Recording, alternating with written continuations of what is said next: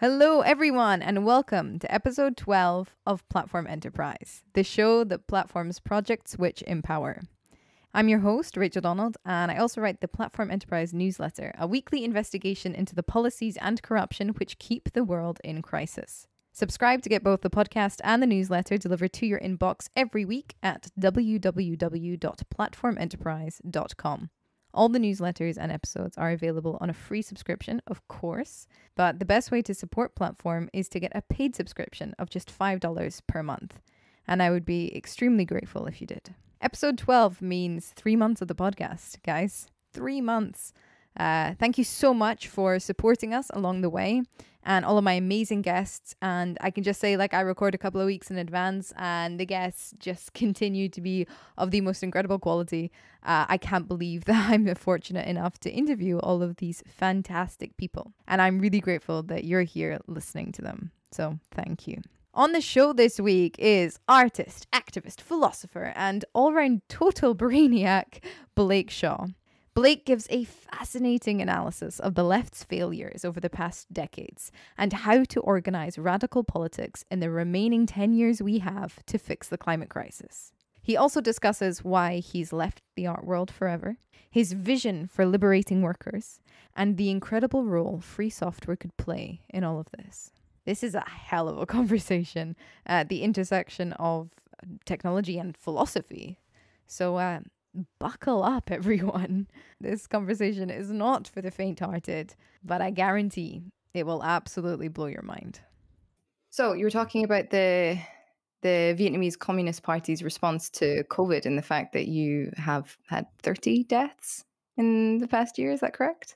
Yeah, it's been completely crazy watching the Western world from over here. I think it shows a lot of the contradictions and just kind of way repressed ideation plays out within Western society, and this false notion of freedom as this kind of libertarian, liberty-based idea of just being able to do what you want, to be able to go get, I don't know, McDonald's whenever you feel like, as if you can't do that in other countries. The whole thing that's really funny is that these countries, Vietnam and China, are portrayed in the West as irredeemably corrupt, irredeemably authoritarian, totalitarian, all of these kind of things.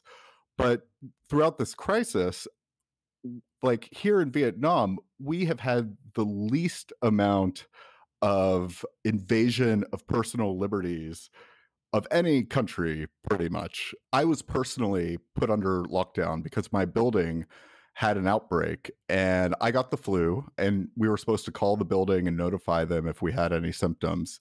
And this was right at the very beginning. So it was kind of like worrying, and the health department came and they took my temperature, and there weren't like very many tests at that time, so they didn't test me, but they put me under a 14-day personal quarantine in my building. Mm-hmm.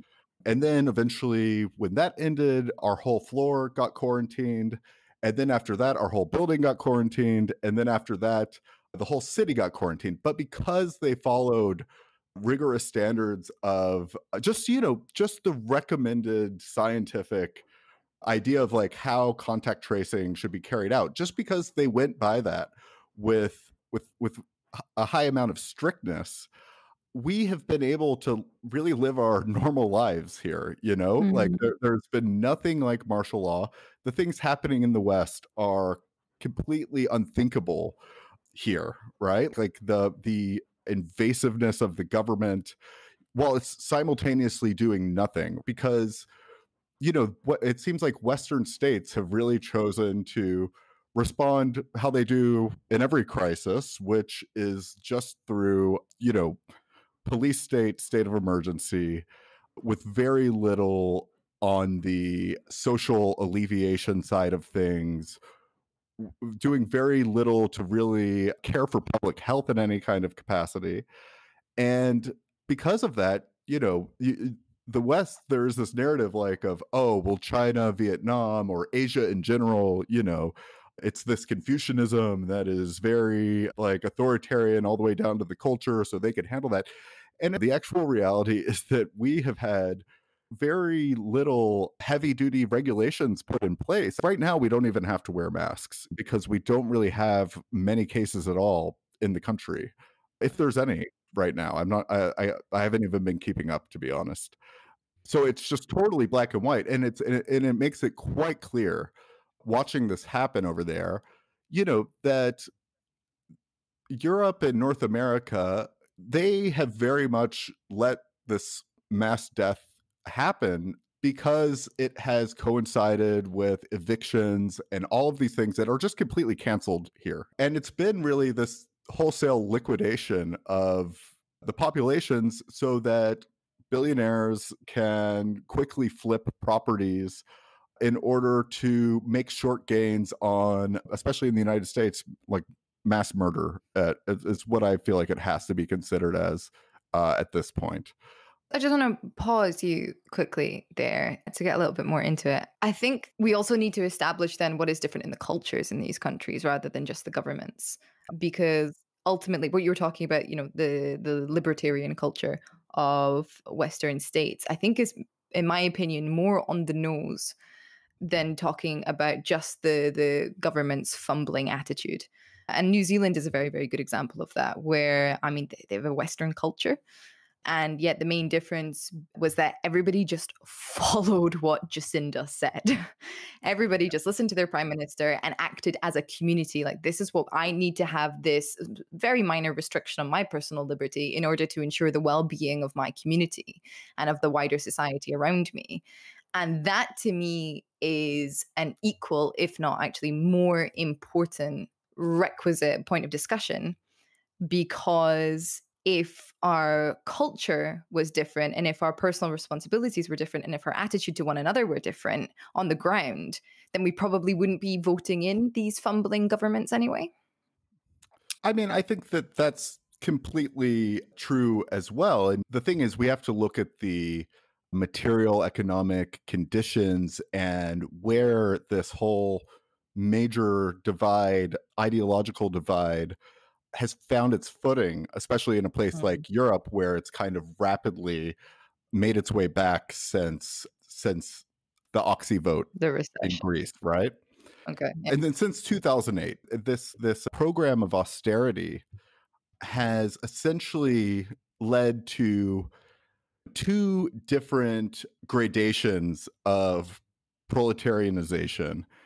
You have on the one side the kind of like elite labor aristocracy, if you will, of the intellectual workers, which includes everything from academics to programmers and designers and all of this kind of stuff that have also not seen their wages go up in the last decade while rents have continued to hike. I would be a part of this group, right? And then on the other side, you have the more traditional classical working class that's getting paid about the same amount of money, but they aren't getting the same amount of recognition in society, right? Right. So there is this like prestige tied to the, higher education workers. And then there is the more kind of classic chauvinist workerism that has led to the rise of, Nigel Farage and Brexit and all of this kind of stuff and Mm. its rippling effects throughout Europe. And I think one thing about that, I mean, I don't know about New Zealand. I think that this is an interesting case to understand, but I really don't know much about New Zealand's government and all of this kind of stuff.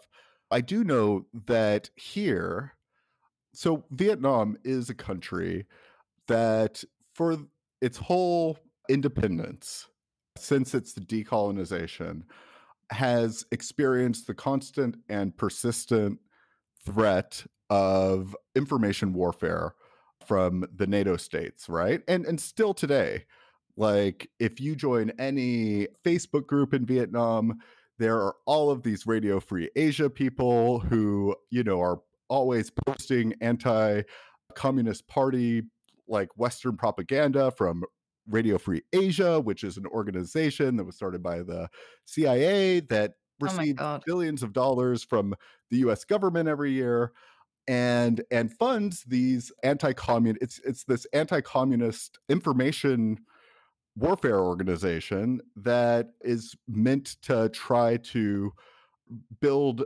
unrest in communist countries. So, like, because of that, they do have a tighter grip on the media. And I think that they're actually right too. I think in the West, we have this portrayal of these countries as not allowing freedom of speech, all of this kind of stuff. But when you actually live here, you see, okay, actually, people are able to start their own magazines and their own stuff, and everybody, and they have all their own local culture.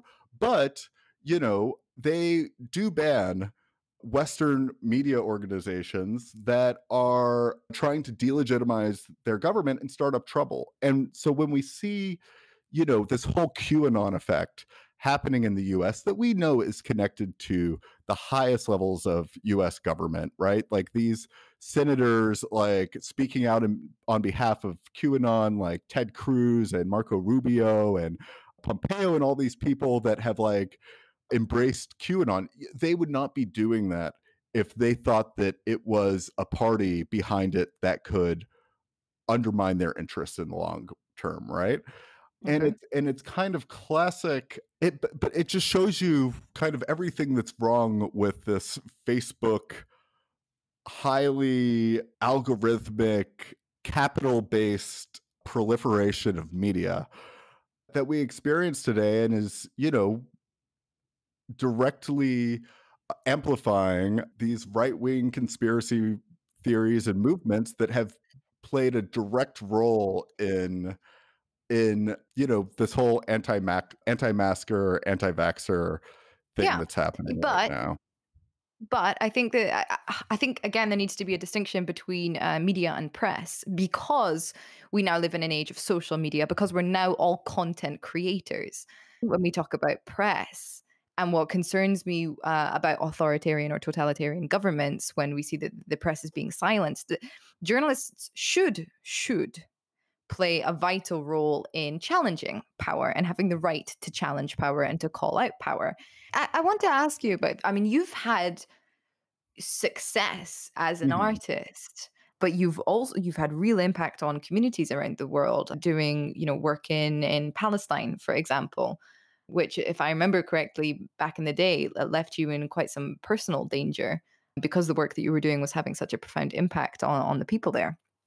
Could you explain exactly what you started doing and how you ended up in Vietnam? Yeah, I mean, I guess maybe I would like to start by prefacing that I think all of my work up till this point has been a tremendous failure. And I think anybody who has been active in leftist politics up until this point needs time for self-criticism, and we all need to admit that our strategies have been tremendous failures. And it needs right now the reason why we need to face up to this reality is the simple reason that we are now on a timeline of this decade where drastic, massive social, political, economic change must happen in a left wing direction in order for this planet to even be remotely habitable in the coming decade. So it's time for all of us to really get real. And so my work over the last decade has been a mix of critical pedagogy and software and tactical media, really, working with different groups of activists, usually already existing groups of activists. We come up with an idea and we develop some kind of technological means to do public space intervention. For instance, like the Bridge Project in Palestine, I developed the software or this software programming toolkit, this visual software programming toolkit for doing live streaming, linked kind of like peer to peer live streaming between Ramallah and Gaza in order to facilitate like video bombing sessions against Israel in support of the campaign to boycott Israel. So, the idea is people in Gaza and in the West Bank, they cannot, for the most part, they cannot leave without going through huge bureaucratic loops. But for Gazans, they, for the most part, just cannot leave Gaza at all. And so I worked with Hawash Gallery and the Katan Foundation and Balata Refugee Camp in order to facilitate collaboration across the wall, these different activist groups, culminating in these video bombing, video projection campaigns where we would do kind of like protest projections across the sides of buildings where live from Gaza and from Balata camp, artists and activists would write words on the sides of buildings like graffiti and messages in support of the BDS movement. And so most of my work has, in terms of like my tactical media activism stuff, has followed in that trajectory. Some kind of series of workshops, usually happening over the course of several months, where we collectively build a piece of technology around an idea, and then some kind of way to use that for interventionist politics. So, for instance, I think really around the time that I decided to go and study philosophy, it was because I realized that I was lacking some kind of deeper ideological insight into the nature of revolutionary politics, right? And I was still really coming out of, this influence of Mario Tronti and Italian autonomia, and this idea of there's some kind of production of subjectivity that we can estrange in order to develop new revolutionary consciousness, in order to take hold of the general intellect and blah, blah, blah, blah, blah. I was already starting to break up with that theory. And then I got to EGS and I started studying Badu. And then for the next 8 years, while doing all of, my activism and living in activist collectives in Mexico and Denmark and all these places, while I was doing that, I got really interested in the foundations of mathematics and its relation to ontology. So that is the most impractical way, but it has come full circle since the pandemic started. So I don't make much money at all on my artwork. I make money doing commercial like photo booths for large events around the world. I do installations for like Hermes's fashion shows in Tokyo and all of this kind of stuff. But normally I'm on airplanes all the time because of this. And so I've never really had the space. There's never been really a kind of gap between my commercial work, my activist work, and my work in the textbooks. It's been like, okay, philosophy dissertation over here, Yeah. I'm reading, Cohen's proof of the independence of the continuum hypothesis and working through Badu and Hegel and Lacan and blah, blah, blah, blah, blah. At the same time, I am organizing this whole installation in Japan and then also preparing for some kind of thing that I was invited to related to the arts and blah, blah, blah. But, I think, one major decision I have made since the pandemic started is just that I'm breaking off from the art world completely. I think, and it's just a matter of really being honest about what the art world is. And Could you yeah. could you define what the art world actually is? Not in terms of its character, but what you mean by art world, first of all. The art world is the system of galleries selling art commercially and then Right. cultural institutions supporting artists independently. But all of that is connected back to the money and interests of billionaires. And Right. even in the leftist art space that I've existed in, it's really just a different class of billionaires. And we Really? always are kind of tiptoeing around the fact that, that the people that are paying for our projects are our enemies in, most senses of the word. If we are true to any kind of class struggle and communist politics.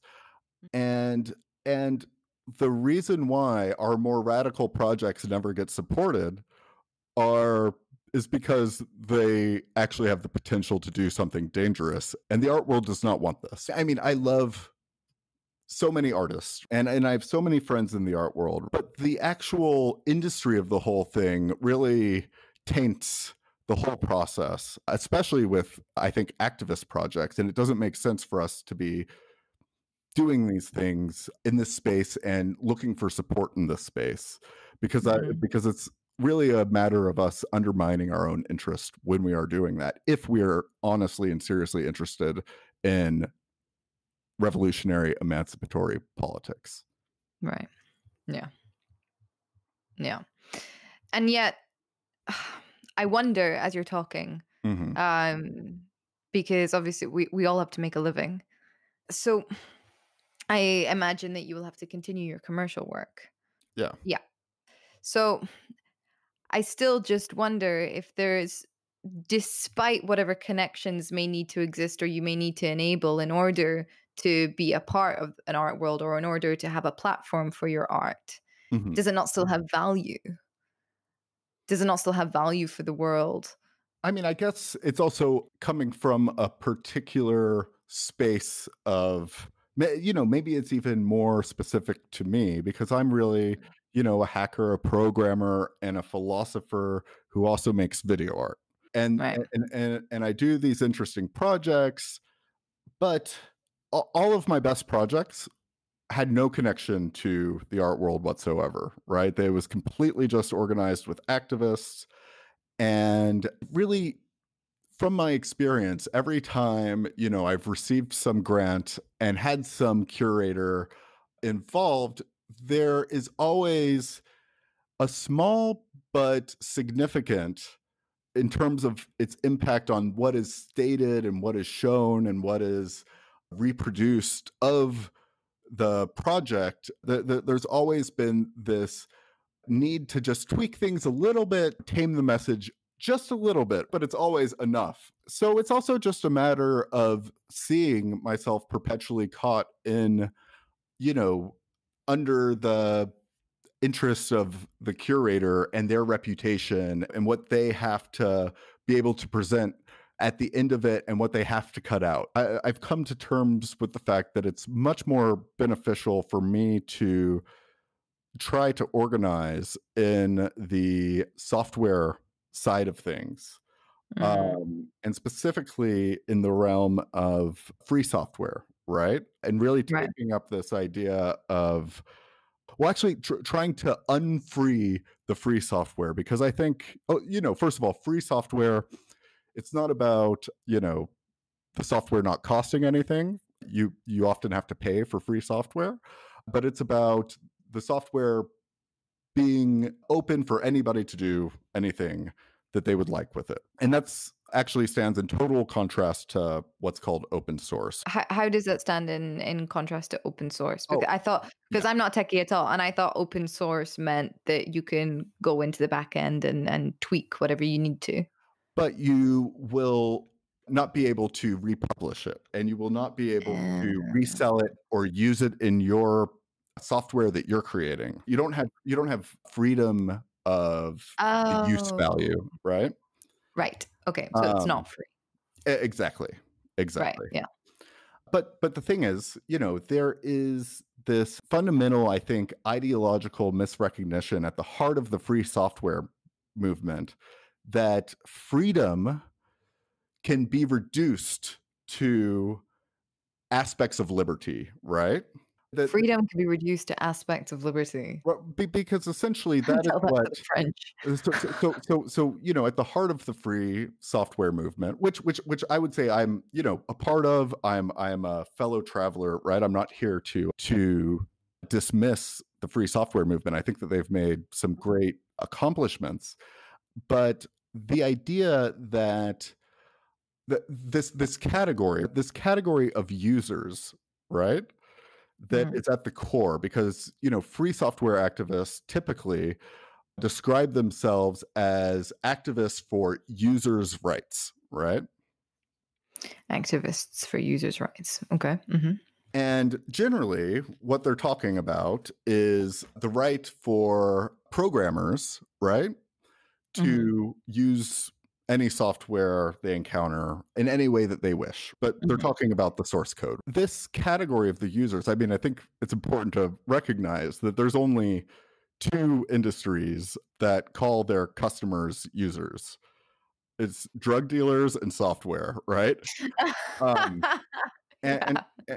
Yeah. and I think that this is quite something important because what we need to be talking about is workers' rights. And we need to be stressing free software as a labor movement to protect the producers of software, because that's what programmers are. We are workers. And we need to protect our right, this kind of interesting place where we have some control over our means of production, not full control. I think too many hackers are under the illusion that they somehow control the server stacks that they are dependent on. We're still in absolutely proletarianized relations of production. So the first step, I think, for free software is for us to say it's unfree software, and things, because freedom is just as much about time as it is about, you know, usability or hack, or like our ability to hack a Mm. repository or whatever. And so once we get away from this thing of, in the free software movement, they say, oh, it's, free as in beer. And it's like, okay, well, already we're comparing freedom and beer. So I mean, there's already just like huge philosophical problems. But if we make it free as in time, this starts to become a much more communist perspective with which we can approach things. But at the same time, I have to say that once you start to get into free software activists' discourse on their reasoning for choosing these categories, they do have quite strong positions. So, for instance, right now, I have gotten involved on the design side with this project called Geeks. Mm. And actually, this is something that's going to this is going to be one of the more interesting things we talk about. I don't know if I want to maybe give you a second to ask any questions about things in the past before I branch on to the subject of geeks, because it's quite some interesting, new, conceptually deep subject matter that we can dive into here. Okay. Well, I suppose apart from the fact that it's kind of new terminology. I'm trying to find the exact space and definitions in my head as you speak. But my main question Mhm. right now, and maybe you can answer this with geeks, is how this free software movement and how appropriating that to time in order to adhere more to a communist way of thinking, Mhm. how does that relate to your average person who is not a programmer and yet who is kind of like the means of production for content creation that is generating so much data and therefore so much wealth for for software companies around the world? That's my one question. Yeah. Well, I mean, I think that if anything, this points to the gains of the free software movement, which I think too many leftists are spontaneously antagonistic towards in some sense, because they see things like GitHub, which is just pure neoliberalism. And a lot of them are also programmers, myself included. I can say a lot of the software I have written over the past 15 years has not been free. In fact, I've kept it completely private because if I had it on GitHub, I'm somebody that gets a couple emails every month asking where they can download the thing from some advertising agency that wants to, put my installation in front of their product. And if I made it free, it would have been like I wouldn't have had a job, or Yeah. I would have had a much worse job. It's actually been quite the way that I have distributed, only what's necessary to make any of the work that I make, but never the whole of any one installation, has also been quite smart. And I think that there is the idea that the free software movement is against not giving away all of your code all of the time, which is just not the case. Mm. But I think that the ability for the activism of free software activists to maintain this freedom through licensing and through license that must be carried over into in perpetuity of use has allowed programmers to maintain in some areas, but really just in the free software area, those that participate in it, people have been able to maintain more power and control over their code and their means of producing it. Whereas with open source, it's the total opposite. Open source encourages everybody to just give away all of their software, under a quasi-free license, and it really becomes about building a resume. And within the open source world, it's been more of the Spotifyification of software. So people that have kind of stuck with the open source model and are like programming in Electron and React and all of this really corporate stuff made by Facebook and Google, they like now are existing in a kind of realm where it's all like, yeah, maybe I'll get to go from my hobby as a programmer to like doing it, at a really shitty job one day. And so this kind of model that a lot of musicians suffer from today affects a lot of the people that went open source without going all the way into the free territory, which is a different set of licenses. But there are groups like Telekommunistan in Berlin who have copy far left licenses that are meant to only make any commercial gain off any code profitable for workers. And I really think that this is the direction that we need to take things. I think that because even most people, I think, in the free software space, there has been a lot of discussion about like whether the free software movement is dead. But then I think when you see a project and when you start to understand a project like Geeks and what that is, you start to see that no, it's actually going very strong, and they've built a platform for advancing their cause that is, just as strong and durable as Emacs, that had been kind of the heart and hub of free software and still remains the heart and hub of free software today. And it's really, I think, the next kind of generation of that Emacs thinking. And the people involved in Geeks are, a lot of the main people. There's been a lot of controversy where a lot of the older free software activists, were involved or defended people that were involved in Epstein and stuff like this. It's all these people from MIT. Really?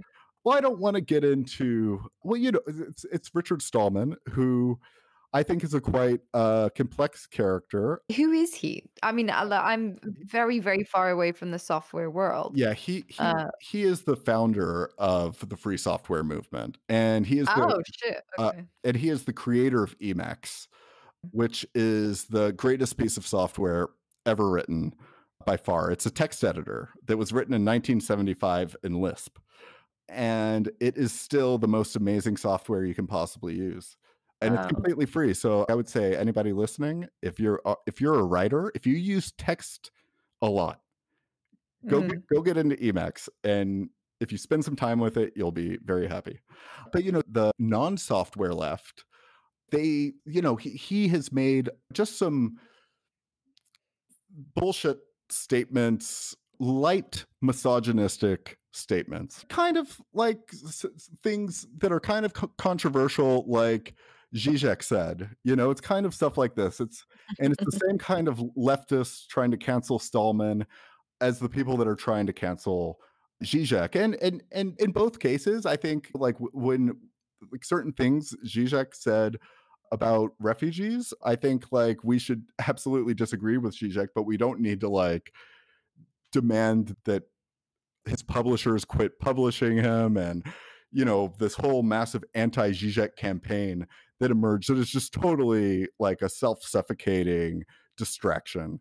Now, there's plenty of people that get canceled for all the right reasons, and absolutely they should be canceled. But nobody on the right wing has ever been canceled, right? They are uncancelable. And so instead, we have ended up, just eradicating the left of so many leftists, oftentimes by, I think, very young leftists who are, very young activists who sometimes don't even remain activists for very long. Yeah. It's extremely infantilizing. If you were to lay a binary of oppression on one end, cancel culture seems to be sort of the exact opposite of that. That there's an extreme emotional reaction about, as you say, perceived sort of like subjective moral lines Mm-hmm. that everybody has to fall in line to. Total. I mean, we have to look at things more simply than that. Even for me, it's simply a matter of the left needs to focus its energy on our goals, right? What do we want to achieve and how are we going to achieve it? But maybe we should go a little bit into my current work. So what is Geeks? I want to say to any left-wing organizer who has a little bit of computer skills, I think that the best thing you could do during your lockdown is switching your operating system to Geeks. Let me explain what it is. Okay. Yeah, please, and maybe in a less techie literate manner, because I mean I know what an operating system is, but that's Well, about it. let me try to. I would like to try to explain it in a way that's clear, but I don't want to sacrifice some of the technical discussion because I think that this is where it really becomes interesting. But so Geeks is what we call a source-based operating system from GNU, from the organization that promotes free software that was founded by Richard Stallman. And so Geeks, it is an operating system, but it's really more of a platform for designing operating systems. Now, what does that mean? So Geeks is a operating system built on a purely functional package manager. So I said that it is a source-based distribution. Mm. This means that all of the software that you bring into your computer will be built from source by a package manager. Okay? All the software that you bring into your computer will be built from source by a package manager. Okay, Okay. so normally with an operating system, you will download some software, I don't know, from like let's just say you go to a website, you click download, you Yeah. get the disk mounted image, you unpack it, you run the installer, right? Yeah. Instead, with a source-based distribution, all of the software you get, it is the pure source code, and the package manager builds the source code into the application that you will run. And this is where it's both going to get confusing, but if you stick with me, I'm going to try to make it clear so that it's Mhm, mhm. so that you might be able to get to the aha moment about Okay. why this is so important and why this is Okay. something kind of perhaps liberating in technology. So as the packages come across the wire to your computer, each part of the build that happens in increments generates a hash. And actually, because it is purely functional, which means that everything in the chain of packaging is defined as a pure function. Because of that, each step of the build, it can prove the correctness of the build the same way you would do a mathematical proof and prove that proof. It's the same kind of technology that goes into or that comes out of automatic theorem provers in mathematics. So for each part of the build, it will prove the correctness of of the build and print a hash, a 32 character hexadecimal string, right? And as it's doing that, it is it is creating a position in a chain of composition of every single piece of software that is on your computer.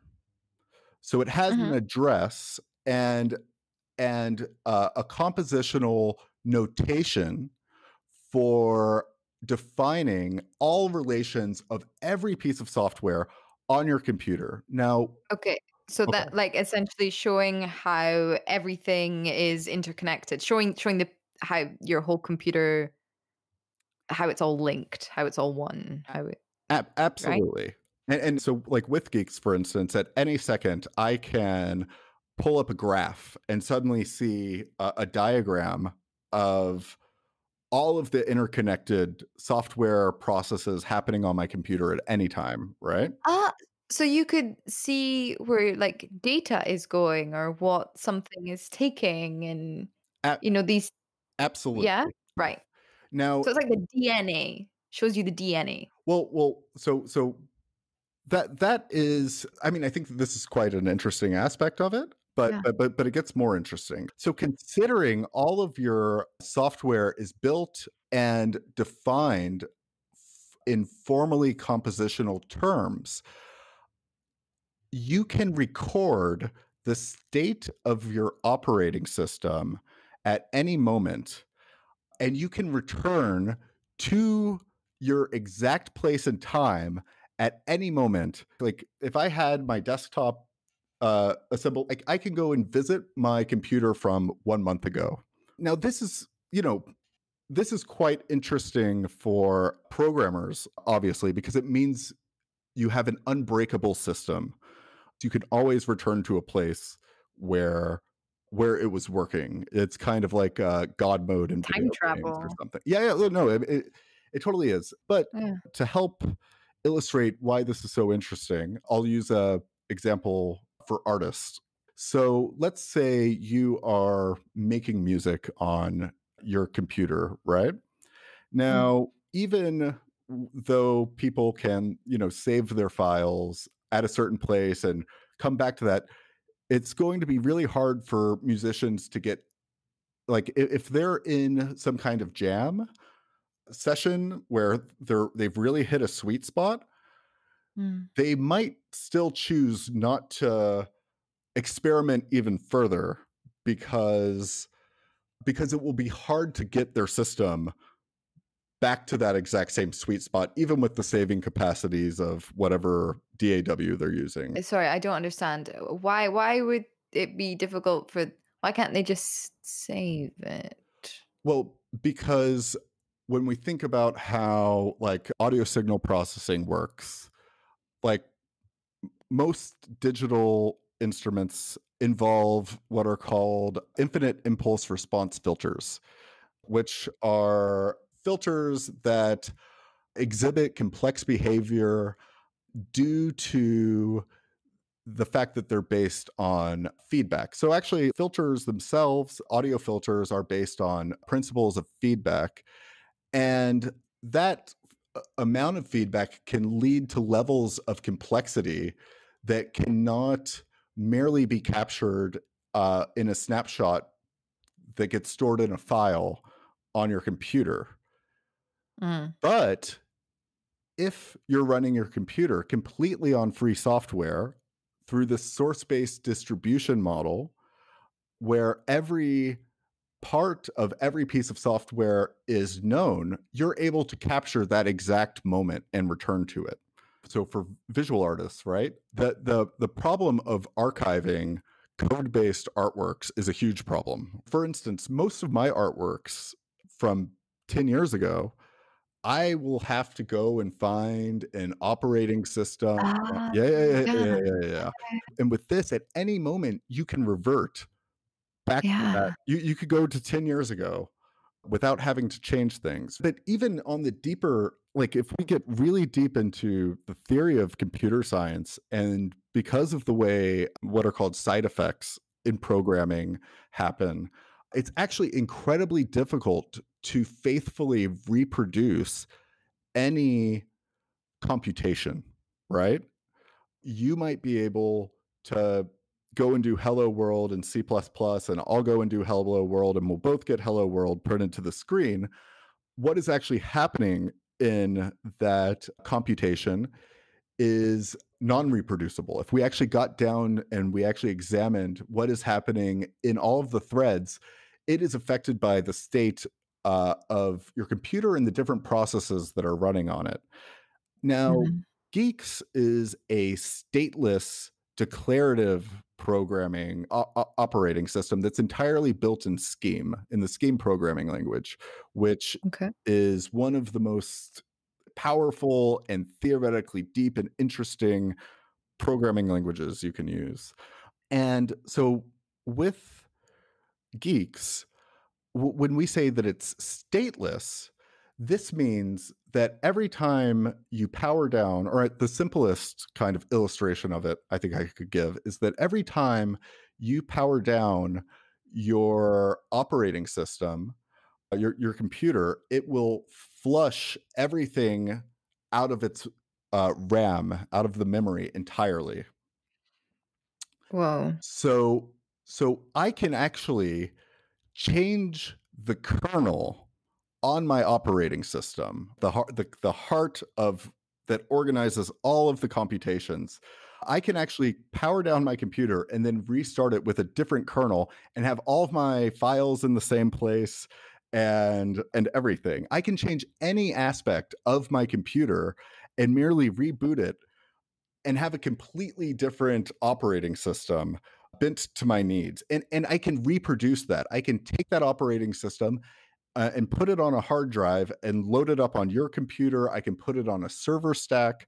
And so the really clever people behind the project, Ludovic Cortez being the main person leading the project, I think they had a really kind of interesting recognition that this absolute reproducibility will necessarily change the nature of software itself. For instance, even just with making applications, you're able to put your things in a small self-contained Geeks container, and then that can be run on any computer, right? And produce the same results as long as you're not going beyond what the second computer is capable of. Is it listen, for people like me, Mhm. it sounds like the kind of same principles of Dropbox, but much more complicated and an operating system and, just this ability to kind of like access what you need wherever and change things and you know what I mean? It's more following in and directly coming out of the idea of version control in software, but then taking that and making good on its promise, because Mm. anyone who versions their software or their design, anybody that's using Git, for example, not GitHub. Like I don't use GitHub, but I'm a Git user. The GitHub is just a website for hosting your Git repositories.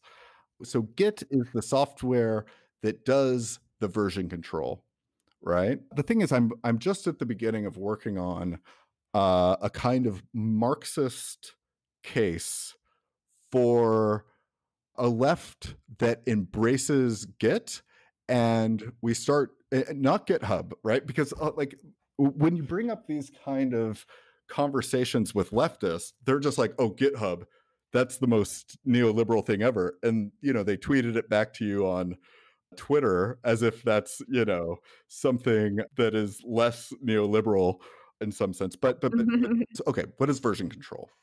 So Yeah.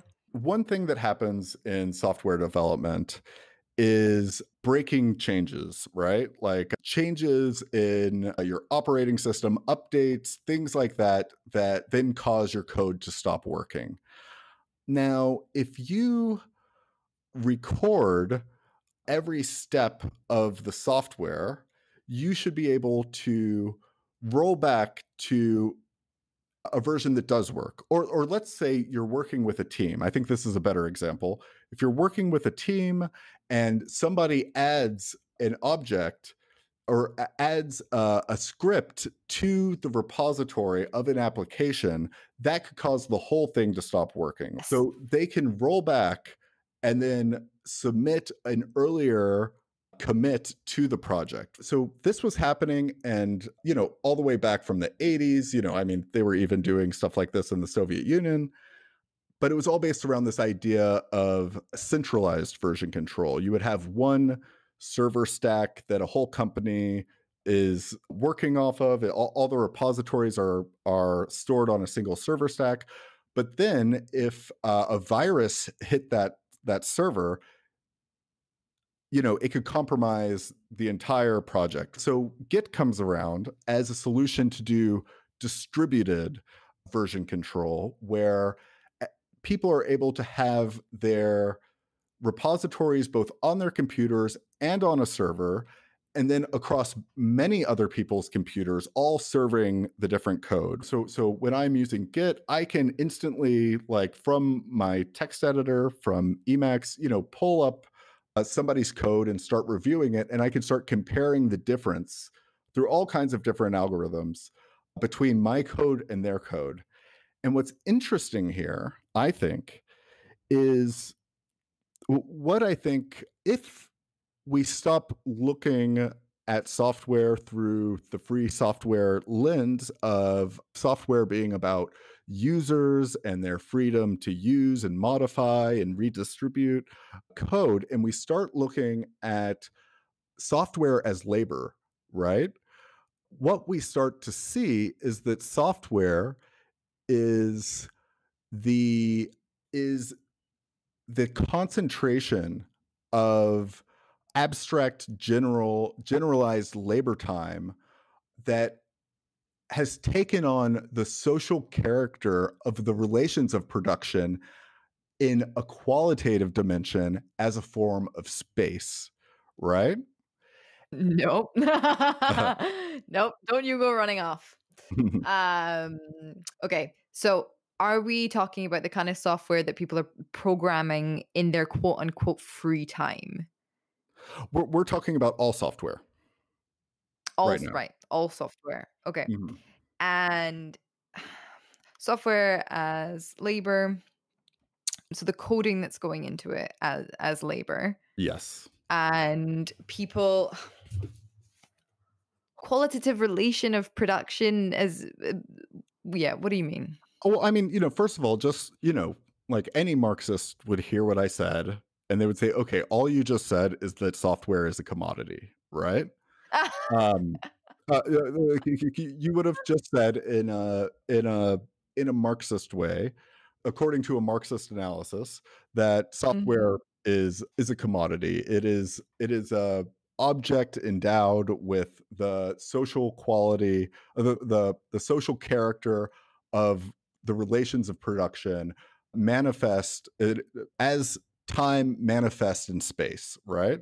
As an object of exchange that is subordinated to exchange value. Throughout most of my 20s, I was still really uh, fixated on the idea that any communist revolution has to emerge from fundamentally spontaneous conditions in which workers become emancipated and from there through their ability to own and control the means that they produce society with, will produce a form of social relations that we could never imagine from our current episteme or, you know, our present paradigm. But now I am convinced that what we need now, more than any boots on the ground activism, is we need to simply think about what comes next. We the and it's important that I called this a fixation of mine from the 20s Mm. because I think that it fills within the space of activism this kind of thinking. It allows us to forego making any concrete organizational plans. And because we Mhm. have no ideas and no practical ways of achieving them, we are not able to get the average worker on our side. And we remain, you know, Marxist PhD students that are, perpetually relegated to this space of proletarianized, precarious worker while at the same time representing an elite bourgeois class that the working class despises, right? The whole academy, you could argue, especially the Academy of Arts, is kind of decaying at its very core because of that exact contradiction. I think you could argue right now. Totally. Absolutely. The thing that I want to try to kind of think through and get, but I think get doesn't go far enough, right? Get starts with a promise, but it fails on the promise that your software will not be broken by external means because of the way you stage and manage the production of it. Because anybody that's used Git and has had to do considerable plumbing knows that at times it can also become your worst enemy. Okay, so from a Marxist point of view, the classic question of Marxism, of Marxist debates is, will there be money in communism?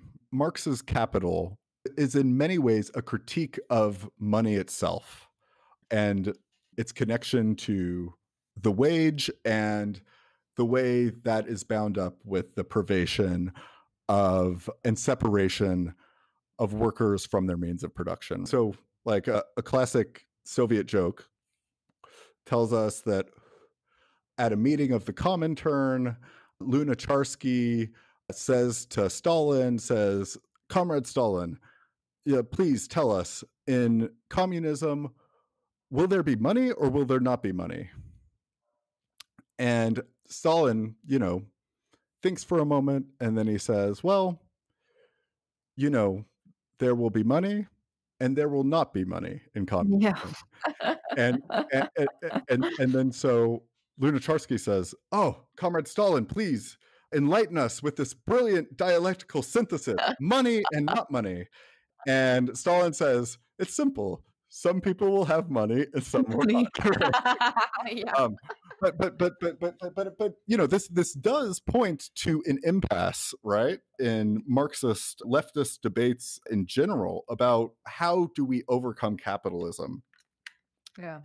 And I think with what we're seeing within a lot of the free and open source software community happening, and it's in its own libertarian kind of way in this potlatch kind of space, what we're seeing is the reemergence of symbolic exchange in a way that that involves the direct and transparent comparison of workers' means of production, because we are actually comparing our code visually against the code of others and opting in what we will bring into our code and what we will leave out. And so here's my controversial proposal that is quasi dystopian, but I think if anything, we lost our chance for any utopian vision to be in any way practical. We have 10 years now. The planet is falling apart.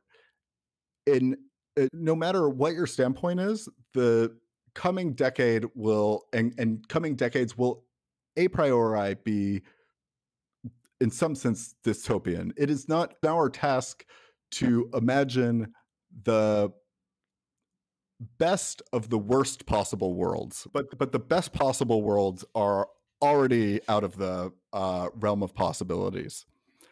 And so my like kind of speculative proposal that's just barely in the works right now is, if we want to move from, chauvinist nationalism to communist internationalism, there needs to be sort of defining changes to the social makeup of existing communities. And, with the birth of the nation state, one of the defining characteristics is the mass literacy, right? The Yeah. adoption and the creation of a national language, that homogenizes disparate ethnic groups into a singular national body, right? That has a form of representation that is bound up to the state apparatus, et cetera, et cetera. But what would be a palpable proposal for working class people to get them onto the page of expropriating the wealth of billionaires entirely?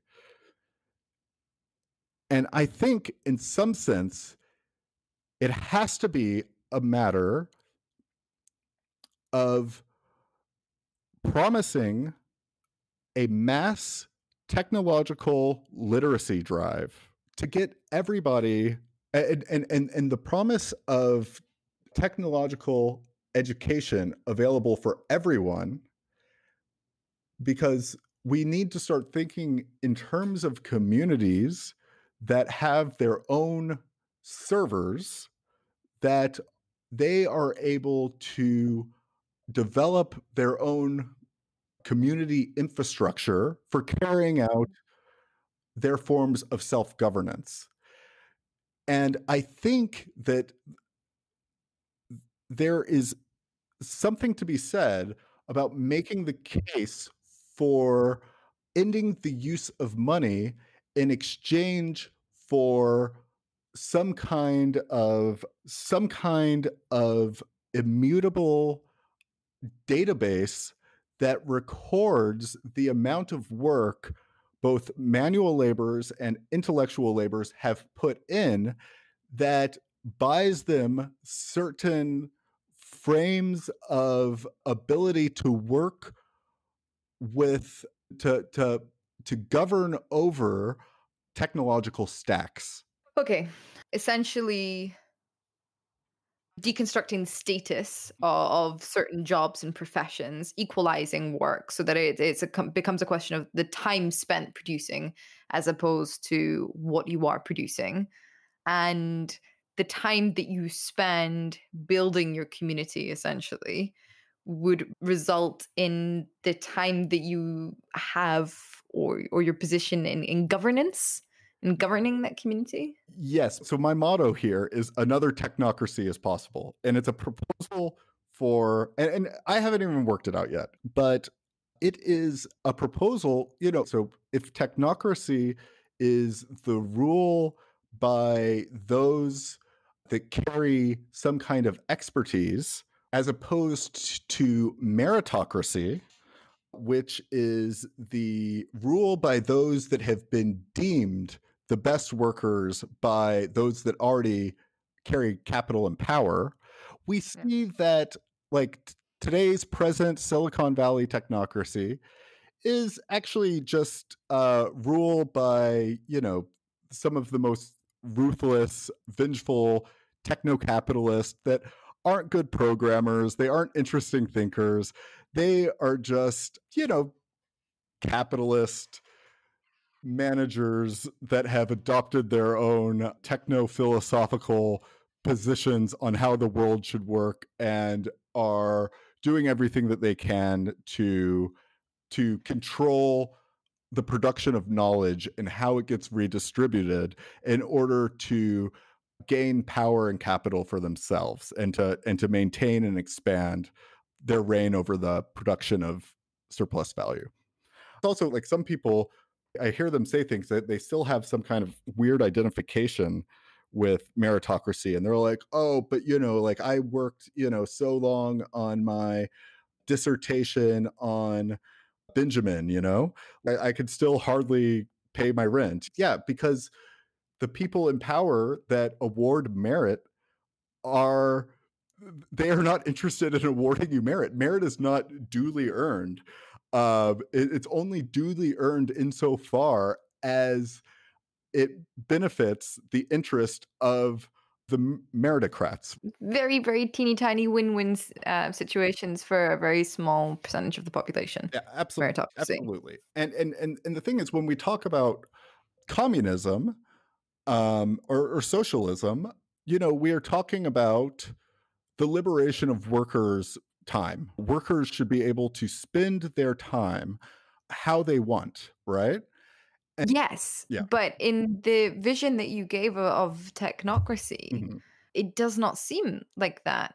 Because, I mean, if you if we don't address whatever socio-psychological issues in our culture that we have around, identity that enables and encourages, your average person, myself included, to kind of latch on to these exploitative systems such as capitalism in order to save oneself. Mhm. If we don't address that culture, that very individualistic culture as well, such vision, like the technocratic vision that you gave, my thought went, well, somebody's going to work a lot. Somebody's going to work really, really, really a lot so that they can have governance, or somebody's going to hack. Absolutely, absolutely. And so you're definitely hearing a decent programmer say, "I deserve power." No, I'm just kidding. But the thing is, what I think there needs to be is the creation of a dual power system of governance.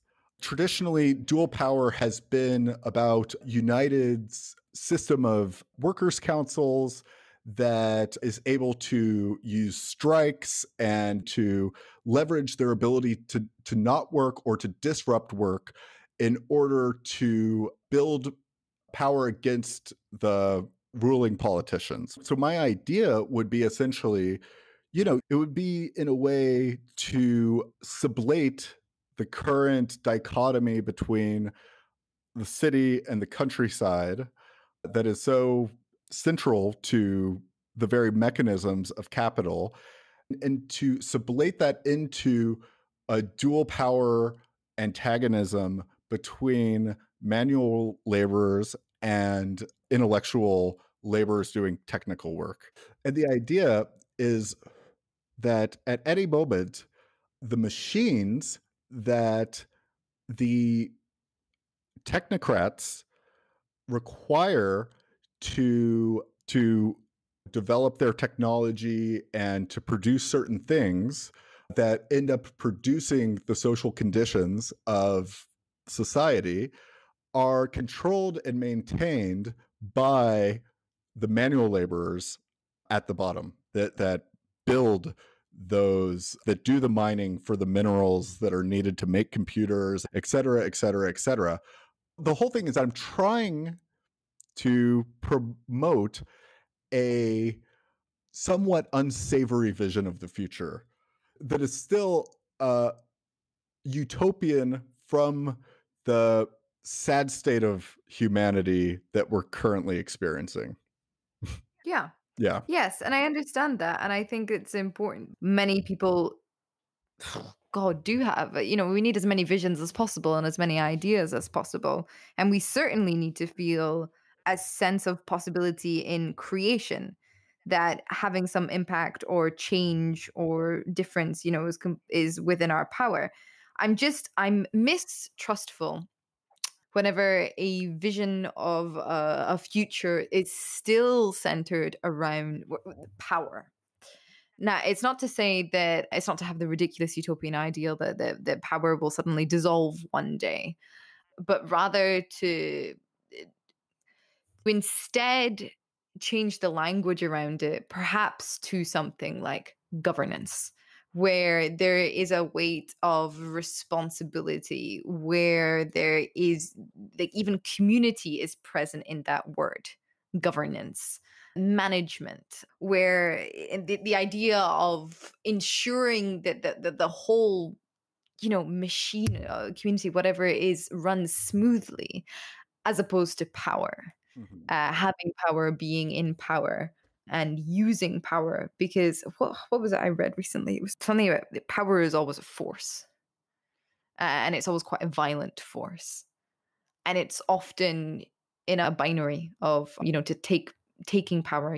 Somebody else has to lose it. Whereas governance, I think, has the linguistic capability to free ourselves from that understanding of power that has kind of led to you know, an exploitative system of capitalism. You Yeah, you go for it. you want to hear my quasi solution to Yes. this predicament?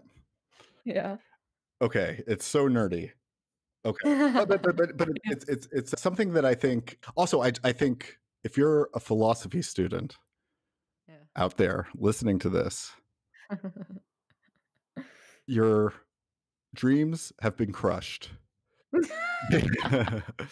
Your PhD is going nowhere, and that's precisely why you aren't finishing it. No, I'm kidding. Sorry, but this is coming as from another philosophy student. But get on Geeks because this all becomes quite interesting. So my solution to this question of power, right? And also, I think if anything, I'll preface things by saying I think any leftist politics that is anti-power, we should immediately ignore these people because all politics is about gaining power. And what we need now is politics geared towards taking power and taking hold of the means taking back expropriating the means of production from these sycophant billionaires who are hell-bent on burning the planet to the ground and hiding out in their billionaire abode bunkers across the world. So it is imperative that we do this, I think, for the sake of humanity itself. It doesn't matter if you think power is morally bad, if you end up doing something ethically correct with it. But in what instance of history have we shown that people who gain power tend to do ethically good things with it? I understand that what you're correctly saying is like we're running out of time. Yeah. We don't really have the time to sit down and solve, the cultural issue. And yet it has to be part of the discussion, because otherwise, what's to say that, another system of corruption doesn't simply take its place? I mean, look at what happens generally when there's a revolution. Yeah. What happens? It's like the shadow emerges. So, in French, they were off with their heads and, socialism and abolished the monarchy. And now you still have a ruling bourgeoisie class just embedded in that fabric of socialism. And you know what? It's harder to get rid of now. So I'll just briefly say, before I get back to my quasi nerd solution to the problem, first of all, anybody who considers themselves to be somebody that's interested in revolutionary politics needs to a priori accept that revolution is always a terrible thing. And I mean that in the sense of terror, right? The French terror and revolution go hand in hand with one another. With the French Revolution, we had the French Terror. With the Russian Revolution, there was the White Terror. The Western states, invaded Russia and were raping and killing, hanging people, burning entire villages alive. And then, Trotsky responded with the Red Terror. And anytime significant power, land, property, all of this stuff that makes up power, is at stake, there will be terrible things that happen. So I think it comes along with any emancipatory politics, to be honest. And I don't want to say that becomes like a excuse for the horrible atrocities of Stalinism and all of this kind of stuff. No, absolutely not. We need to deeply think through how to prevent an outcome like Stalinism in every sense of the word. But we should not let that prevent us from actually engaging in what we say we're interested in, which is revolution. Okay, but my solution to the power problem within my purely fantastic dystopian technocracy is the right to bootstrap and the right to learn how to bootstrap. Can you define bootstrap for me? Yes, this gets down to the most fundamental ontological questions that you could possibly deal with when it comes to computation. In fact, it's the site of the like what we call in philosophy, the ontological problem, the question of reality in itself, ultimate reality in computation itself. What do you need to make a compiler for the C language, which is the most kind of low level, closest to the machine, fundamental language for computers? What do you need? Well, you need a C compiler that can compile the compiler, right? Mm-hmm. So the where does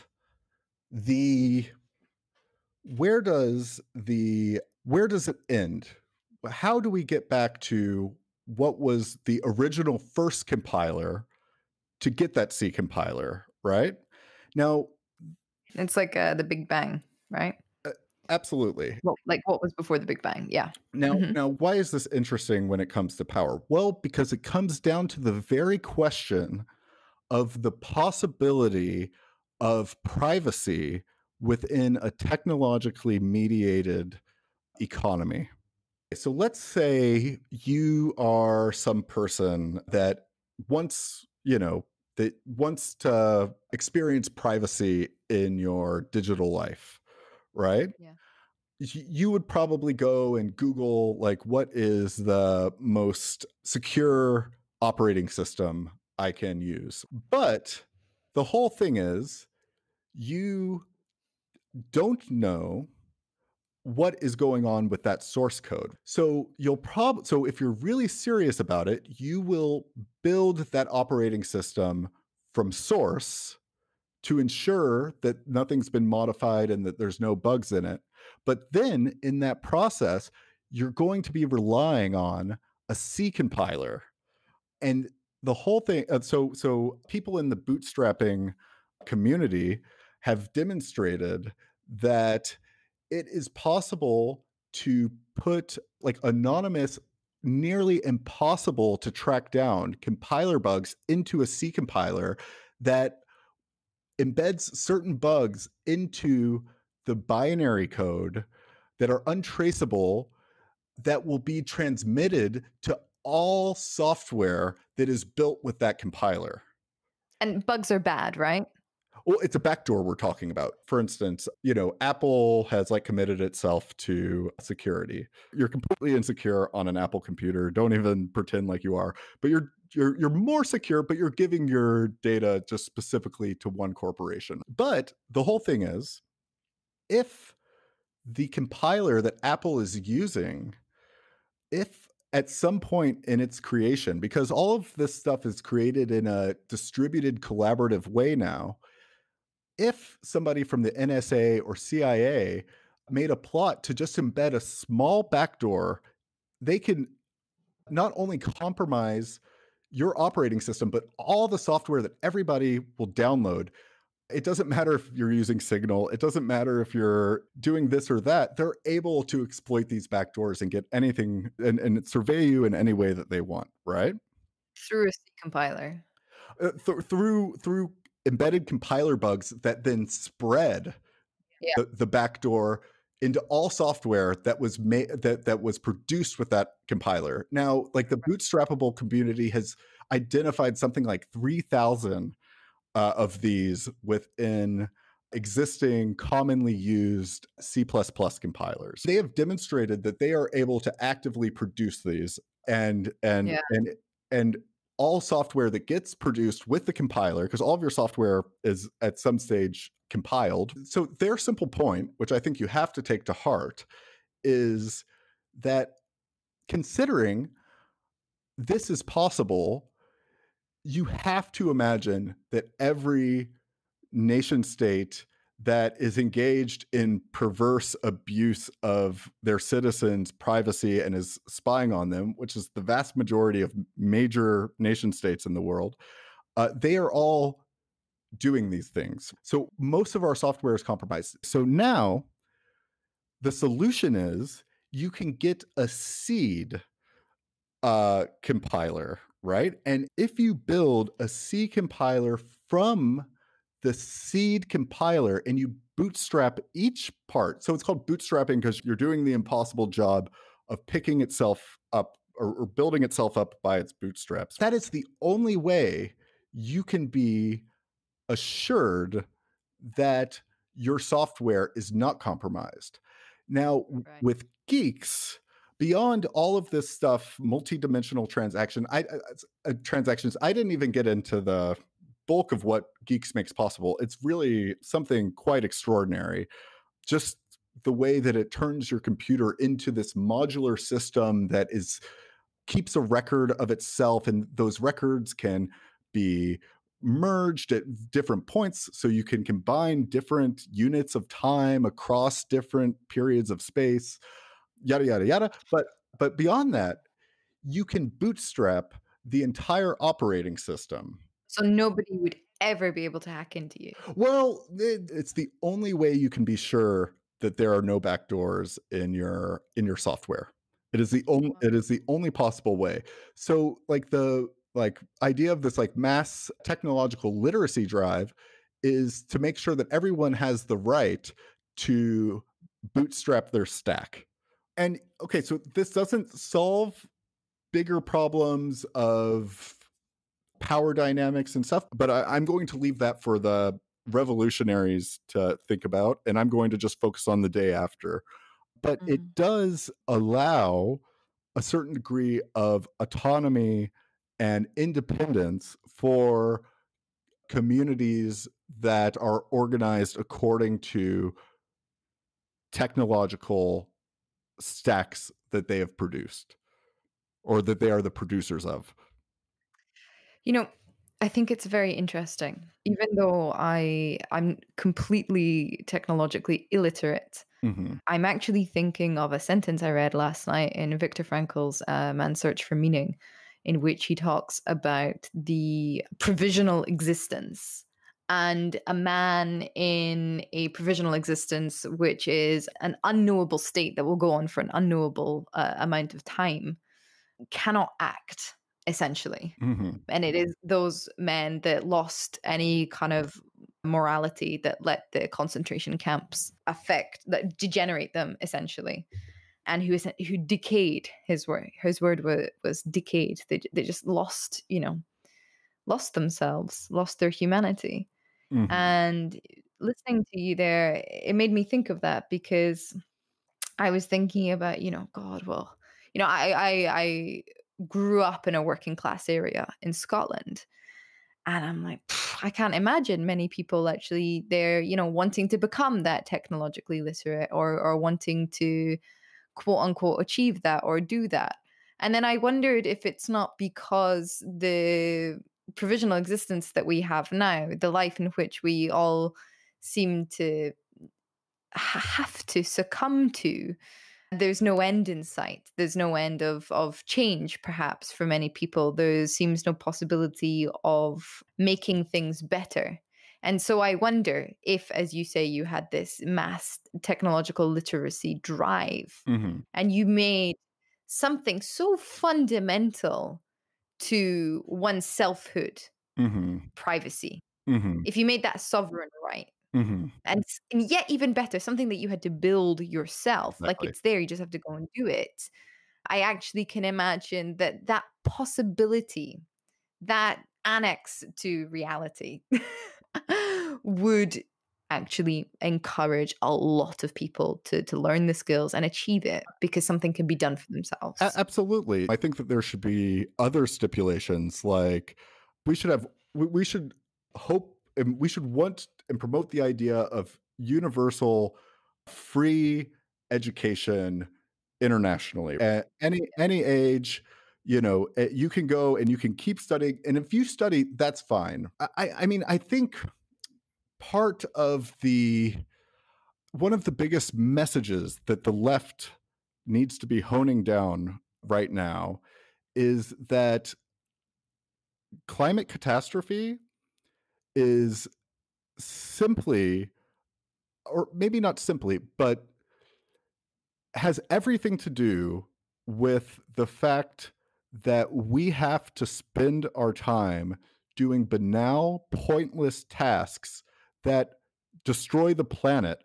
But if people were given the time to do nothing if they wanted to, and could also work on the things that they do want to, and everybody was guaranteed a good quality of life, you know, for for doing such things, I think that the solutions to climate change would come about simply from the eradication of this dimension of commodity fetishism, where the relations between us people have become relations between machines, and it's about turning around that relation where the relations between machines have become relations between people, in a kind of sense, people working on machines. We're actually all engaged in what the machines are doing. Maybe our news actually talks about this. There's a sense of how can you expect a population that has no clear role, purpose, or meaning to A, take care of themselves, and B, take care of, the world around them, of their greater environment. Again, it goes back to that provisional existence. And funnily enough, I'm thinking of Jordan Peterson now as well, and why his message has spread virulently through the young male Yeah. community. Well, Yeah. he's Yeah. talking about this. He's talking about purpose. And you know what? Damn it, he's right. He wants to sell them the just going back to doing meaningless tasks of commercial capitalism and cleaning up your room at the beginning of the day as the way of like having purpose in the world. No, the way of having purpose in the world is to see your subjectivity produce effects in the world. So what I'm working on right now inside Geeks and as a platform within Geeks is this project called CyberSyn, or it's a piece of software called CyberSyn that it is a diagrammatic program, metaprogramming language based on Scheme that includes aspects of program synthesis using SMT solvers. So What's an SMT solver?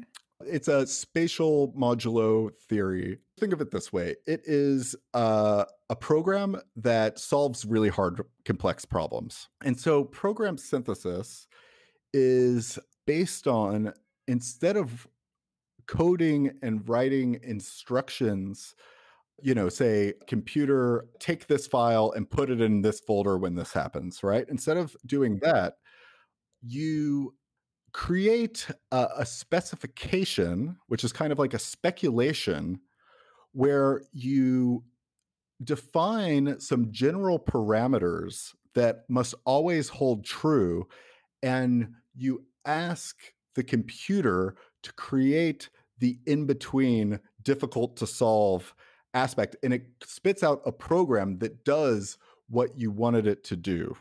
That's insane. It's pretty cool stuff. So there's this programming language that makes this quite easy, that's based on Scheme, and it's based on Racket specifically, because Scheme and Lisp, it's the whole kind of family of languages.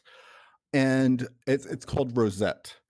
And I come from a community of people working on Badu's work, and specifically a lot of people working on mathematical formal methods in ontology and ontology in politics. And also, I think like within the last 10 years, we've had a lot of a lot of good demands, or demands that are on the right kind of path, but they've never materialized. Stuff like Cernusek and Williams, with the Accelerationist Manifesto, they're talking about computational modeling, all of this kind of stuff, but then nobody really got to it.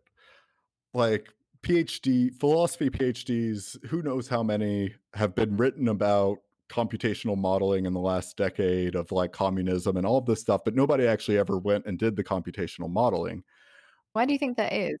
Well, this is the thing. I'm thinking that it is because they lacked programming language and a programming environment specifically for doing this kind of stuff. And that is what CyberSyn seeks to Right. to handle in some certain kind of sense. Because one thing is, I've been a user of a programming environment called MaximSP, which is for really any kind of multimedia, but it's a visual programming language where you type code into boxes that you then link together through patch cords. So you're kind of like creating diagrams. Think about it like this, where you'll say, okay, I have this algorithm here, and I want this algorithm to act on this one, right? And so you drag a cord from one box to the other box, and you plug them together. Ah, yes, like those things in primary school where you had to draw a line between two things to say, this is equal to that or whatever. Yeah. Like a diagram, like a function. Yeah, like functions Yeah. exactly. So my idea, one of the great things about Max is that you can, as you're coding, you're also building the user interface, and it all works in real time, right? A- Okay. And so I want to bring this kind of practice to the realm of metaprogramming, of scheme, because metaprogramming is all about you program your programming language into another programming language specifically for dealing with whatever problem you need to solve. And so, one thing since the pandemic started that I've been doing for money is I've started taking up gigs in UX design. And I never even knew what that was. It's like a fancy website, a graphic designer in some kind of sense. But through that, I've been exposed to this whole field of design systems where you create small components of designs systematically that can be grouped together by a team to build more complex designs. And from using the software and seeing this kind of like mass, because like when you're working on a UX team, it's all remote work today. Yeah. I'm on Figma in front of my computer working with somebody, and we're doing like multiplayer real time design together, right? And Hmm. we're all building off this design system that has certain constraints at the bottom. And so the goal of CyberSyn is to create to add this kind of component based vector graphics drawing to visual programming so that programmers, but also philosophers and anybody who's willing to learn a little bit of programming, because it's really not that hard, will be able to create their own interactive visual notation systems for designing and synthesizing programs that can also be rapidly deployed. It's completely free. You can put it on a server, and it's all built into Geeks. So you can control every aspect. You could experiment with completely new ways for computers to be operating in sync with each other and do all of this stuff that you're completely prohibited from when using a commercial operating system, or Okay. even when you're using any system that's not Geeks or another similar one called Nix. You do not have the power to suddenly reconfigure the whole way that your operating system is functioning and how it networks with other computers and all that. And suddenly, really, just by writing a declaration, right? Like I get to in Geeks, which also I should note, it's not spelled like Geeks, it's spelled Guix. Geeks, you write a declaration of what you want. Like, I want to use this kernel. I want to have these services operate with these ones like this. I want this hard drive to be used for that. Anything you can define about how an operating system functions, anything you can imagine can be declared and immediately reconfigured to give you a new system that is also possible to reproduce on the cloud or anywhere you want, really. So I'm hoping that having this massive flexibility and this kind of visual environment for programming, along with these tools for solving very difficult problems, can perhaps lead to people developing new speculative proposals for future communist society. I think I understand in a layman manner. And what it sounds to me is essentially creating tools that allow people, the user, whatever, to actually create an entirely new framework. Because the existing issue with cultural issues, with societal issues, political issues, and technological issues is we tend to get anchored, is the psychological term, the anchoring effect, to one framework, one way of thinking. And what you're trying to do is create something that allows you to build a whole new framework, i.e., a whole new way of thinking, which will then allow you to create things that are kind of beyond the imagination of existing in the current framework or paradigm. Yeah, Is that it? absolutely. I mean, so the whole thing is we can really develop virtual infrastructure with this technology, and considering everything is absolutely reproducible. Like if you build something that's quite complex, like normally, like building a quite complex piece of software is one thing. Getting it to run on anyone else's computer is a whole other kind of task, right?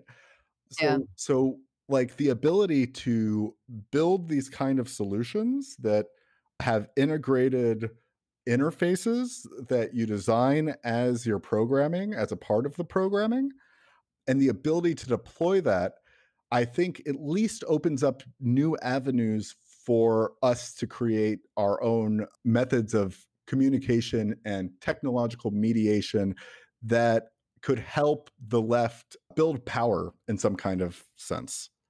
I'm hoping, Okay. right? I'm hoping. Now that I kind of can understand it in a manner that IE would kind of like apply to me, now that we can bring it back to me, yes, it's extremely exciting. And it's a thing that like I think your average person doesn't even realize is necessary because for someone like me the technology that exists is already so exciting and already seems so limitless and already seems so beyond my comprehension or my potential comprehension that the idea two things technological mass literacy and cybersyn what you just described geeks I still don't really understand it to be honest but cybersyn it is very very exciting what that could kind of release and unleash for workers. Thank you. Yeah. I hope, as I stated earlier, all of my work up until now has been a failure. And I think everyone's work, insofar as humanity's existence is itself at stake, we're all 2020 failures, right? Uh, that could just mean that this is my next compulsive repetition in my chain of failures, but I think it is also coming from a more practical place that required me to recognize the failures of my activist and theoretical practices up until now. Mm. And I think you're right to say that the blame, the responsibility lies with absolutely everybody. And to have taken 2020 and to encourage others to take this time as a moment for self-reflection about what techniques and practices need to change going forward in order to diffuse the ticking time bomb that we're all living in. I think it's an excellent message to end on. I really do. And I thank you for it. All right. Well, thank you so much for having a commie like me on your show, Rachel. Pleasure. I just have to ask you, it's the final thing. Is there somebody that you would like to platform? Somebody whose work inspires you or you work with or you think would be good to have on the show to continue this dialogue? I would say my friend James Fontini is working on some really interesting ideas that get down. It's an investigation into what technology ultimately is and its relationship to human history and our current in time state. And I would say James would be an incredibly interesting person to bring on the show. Okay, fantastic. I will reach out to him. Thank you so much, Blake. It was a it was a learning curve. Thank you, Rachel. Thank you. Hey everyone. Well, did it? Did it blow your mind? It blew mine. I didn't know how little I knew about tech before speaking with Blake. If you liked it, leave a 5-star rating and then head over to www.platformenterprise.com to start a conversation in the comments. Listen, everyone, the plan is to wean Platform off of its social media dependency, and I'm sure you all know what I mean. So I would just love it if you subscribed. And by the way, while you're there, you can check out this week's story, which is on Facebook censorship of Greek citizens. Maybe another reason to leave social media. I don't know. Thanks for supporting the podcast, everyone. I really appreciate it. See you next week.